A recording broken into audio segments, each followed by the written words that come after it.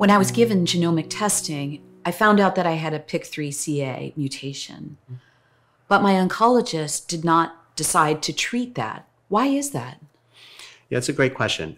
Genomic testing is not always done right off the bat in women who have metastatic breast cancer, but at the time of progression, it should be done. The important point here is that not every mutation we find is one that we act upon. We call these actionable mutations. While some women have the PIK3C mutation in their genomic testing, it's not always something we use for treatment.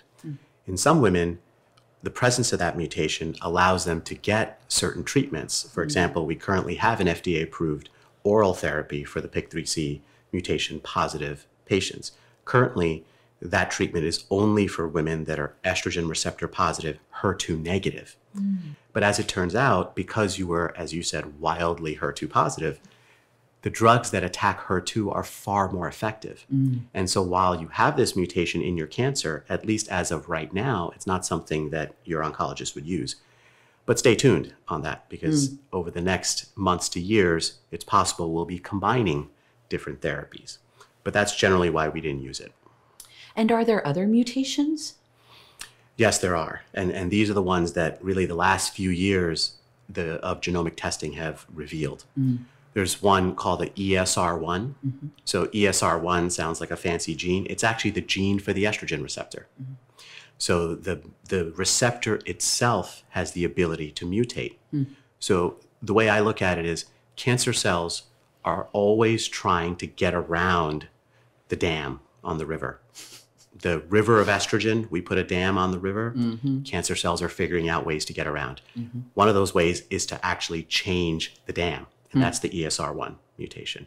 So we've known about this mutation for a few years now, and we now have a specific therapy targeted at that mutation. Women who have a mutation in that receptor generally don't respond to the standard oral medications like the aromatase inhibitors or tamoxifen, and we have to give them a different type of treatment that attacks it. There's another mutation recently that's been looked at. It's called the AKT1 mutation. There is now an oral drug targeting that mutation. And there's a few others that, like the P10 mutation. And there's some more coming that we're looking at. But the way to look at these mutations is women may not have them right off the bat. In the initial diagnosis, when we do genomic testing, we may not find an ESR1.